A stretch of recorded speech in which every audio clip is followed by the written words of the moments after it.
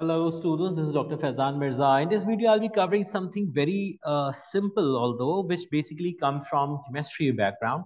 And you are expected to be familiar with this because they give you questions on how to deal with this. So you should know how to make solutions. So how do you make solution? For example, making sucrose solution. If I ask you to make 1 mole per dm cube of sucrose solution, so how is 1 mole per sucrose solution is made? So what do? You know the chemical formula of sucrose is C12H22O11. What you will do, you will go and you know its molecular mass is 342. You will weigh the sucrose 342 and you will adjust the mass of the beaker initially to zero because the beaker will have its mass as well. So you adjust the zero by placing the beaker on the weighing balance, the electronic weighing balance. Then you add 342 grams of this particular sucrose solute into the beaker. You will measure exactly as 342.00 gram using a spatula. You will add this, and once this is added, you know this is the solute that you need to add in enough solution to make 1 mole per day solution. So how do you do that? The next you do is you take a volumetric flask.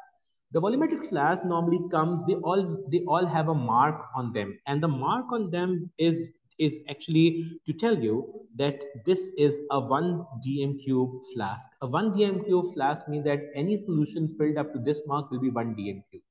You have 500 ml volumetric flask, you have way larger volumetric flask as well. So whenever we are making solution, we use volumetric flask. So what do?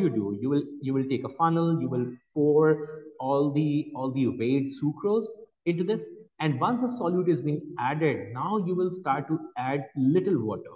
Just little amount of distilled water will be added, and you will start it thoroughly to get a good mix. So you start to mix it gently, and you not gently, thoroughly in fact. Now, once this is being thoroughly mixed, this is your concentrated solution. You need to get a final solution of 1 dm cube.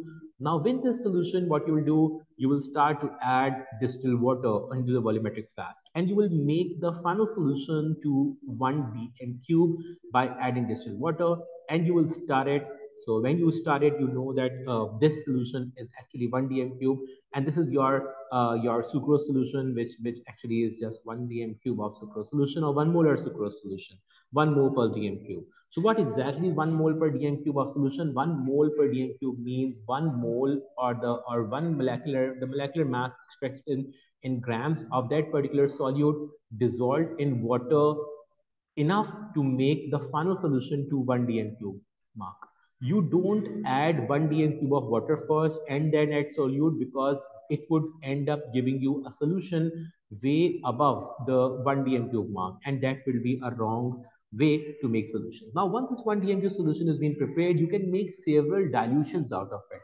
You can just dilute it using C1V1 C2V2, the serial dilution, the proportional dilutions which you already have done in your labs, in P3, or probably in your earlier classes as well. So that's how this solution, this is called the stock solution. The stock solution can then be diluted according to the needs. So that's all from my side, and that's it. Thank you.